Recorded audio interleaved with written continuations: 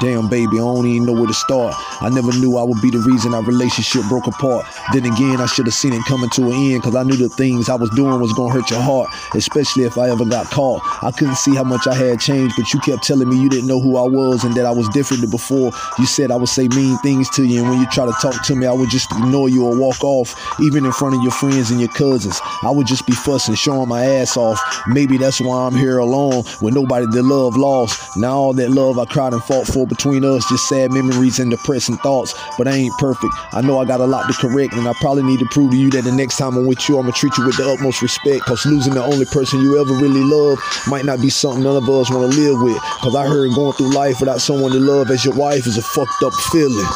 Yeah, crazy.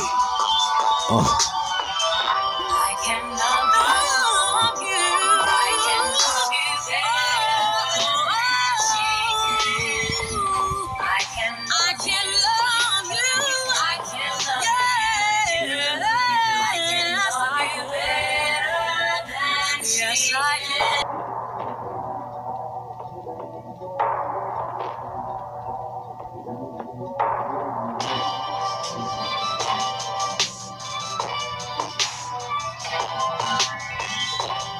I can love you. I can love you.